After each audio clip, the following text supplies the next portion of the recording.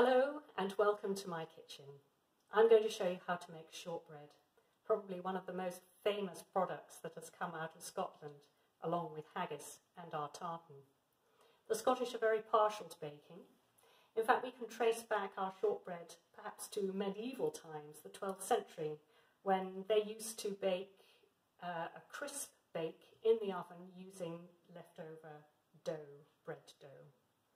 Later on, sugar was added, butter was added, making it into a quite luxurious product. In fact, tale will have it that Mary, Queen of Scots, was quite partial to her petticoat tails, so called because the shortbread dough was formed in a circle and then cut into triangles with a point at the centre. I believe that such a petticoat was made in a circular form. So today we are going to use 225 grams of butter, softened. We're going to add 110 grams of caster sugar. This is very fine sugar. With this we're going to beat it until it's light and fluffy, and then we're going to add some corn flour and all-purpose flour. Now you can see that the butter and sugar, I've creamed it just a little bit. It's still at a quite yellowy stage. We want it to be much paler and much lighter. I usually give it about 8 minutes. This looks much paler, and I've been beating for 8 minutes, and now I'm ready to put in the flour and the corn flour and a little pinch of salt. So I'm just going to sieve to make a lighter texture. We can add the corn flour as well.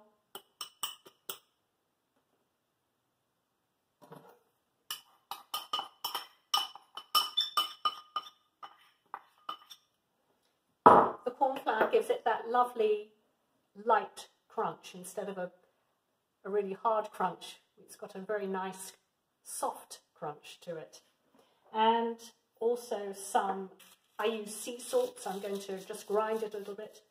Corn flour tends to be a little bit lumpy. You can go in with your hands, but it makes a very soft, sticky dough. So what I like to do is I just fold the ingredients in together to form a dough. You can see at the moment it's very dry. Once the flour has been mixed in with the butter, it'll form a very, very soft dough. Now, in order to bring it right together, I'm going to put flour on my hand so that it doesn't stick too much. And just bring it together. Now, as you can see, it's a very, very light, it feels very, very light, and it's very sticky as well. Now, I'm not too fussed about forming a very neat and smooth dough. You can't just roll this dough out on your worktop because it'll stick all over the place, and it'll also stick to the rolling pin. So what I do is I roll it between two pieces of parchment paper, baking parchment. First, I put down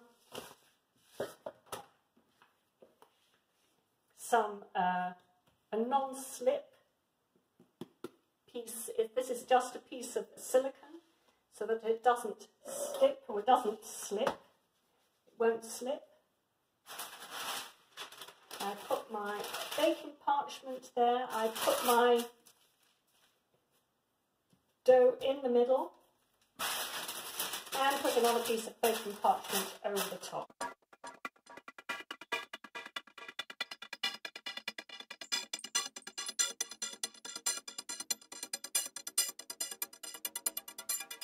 Now, peel off the parchment paper,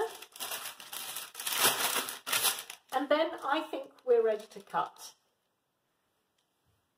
I'm just going to use this. So I'm just going to make them as close together as possible. Now we're ready to transfer the cookies onto the baking tray. Now I have a special way of doing this because again the dough is very sticky. So I first I've got this sort of spatula palette knife, and I dunk dunk it in some flour so that it's pretty covered, and then I just go in very slowly and lift off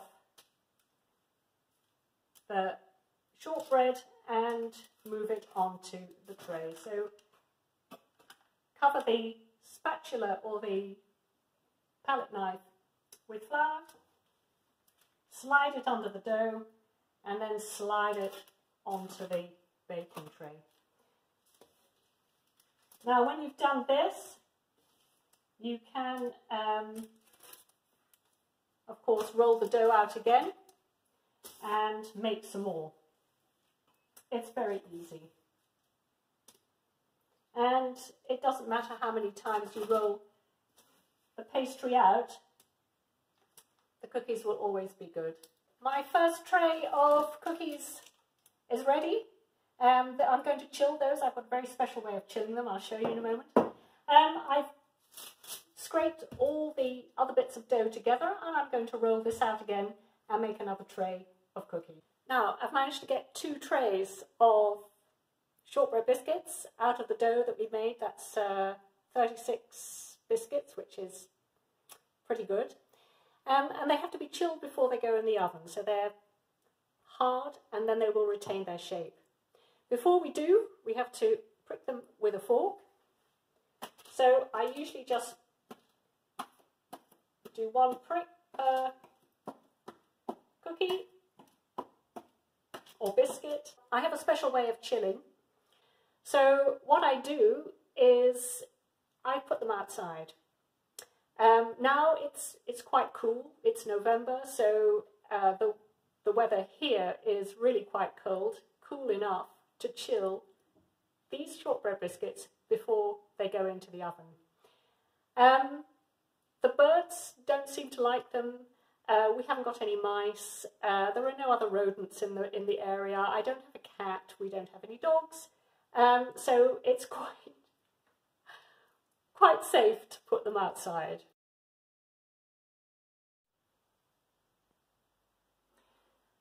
Now, while my shortbread biscuits are cooling outside, chilling literally in the autumn air, I'm going to put the oven on to 170 degrees Celsius. I bake them for about 20 to 25 minutes. When they're going just a very, very pale beige colour around the edges, then they're done. You want them to be as pale as possible, and then it's a question of just waiting for them to cool down, because when they cool down they'll crispen up a little bit as well. Very hard, I know. Now, my husband is a real cookie monster and he loves shortbread. He's in the other room and keeps popping in to find out if they're ready yet. Well, they're not. He's going to have to wait. Now, some people like their shortbread coated in chocolate. I usually do a little edge around the outside, and what I use is 85% chocolate from, this is Lindt. Lindt is a really good make, Swiss make chocolate. I enjoy eating it anyway. But I find that it's the bitterness in the chocolate that complements the sweetness in the biscuit. Now what we've done is we're going to melt the chocolate au bain-marie, and that means in a little bath of water basically. I've got a saucepan not filled, with a little layer of water, chocolate in the bowl. I place the bowl over the pan so that the bowl doesn't touch the water, over a low heat, and just let the chocolate melt gently. It'll be very hot, so I'm going to let the chocolate cool down a little bit. Now the chocolate has melted, so I'm going to take it off the saucepan and just put it to cool. This needs to really cool down, it's far too hot. So I'm just going to leave it to cool down. Now, it would be really tempting to lick the chocolate off the spoon, but chocolate is extremely, extremely hot and you would burn your mouth. So please take care when heating chocolate. I've taken the shortbread out of the oven, and as you can see, they are a lovely creamy colour, a little bit of a beige edge to them, just as they should be. we're going to leave them to cool down. Shortbread has cooled down now, and what we're going to do is we're just going to dunk them in chocolate. Now you can do this any way you like. You can choose to paint the chocolate on the cookie or completely submerge it in chocolate if you want to. What I do is I just dip them and so that there's a little edge around, and then put it back on the tray. So we've got another one, and we'll just go round so that we've got an edge. Let it drip off and put it down. Now you can see that your hands are full of chocolate. Lick them off. Lovely.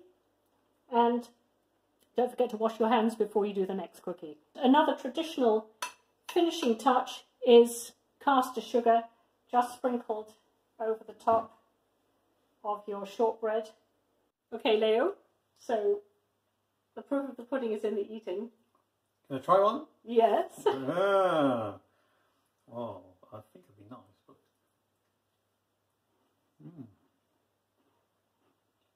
really delicious. Nice cottage shortbread.